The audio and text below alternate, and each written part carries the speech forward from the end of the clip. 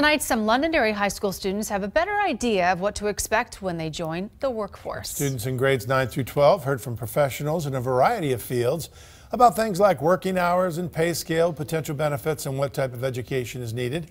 Organizers say most of the participants are on a path to college.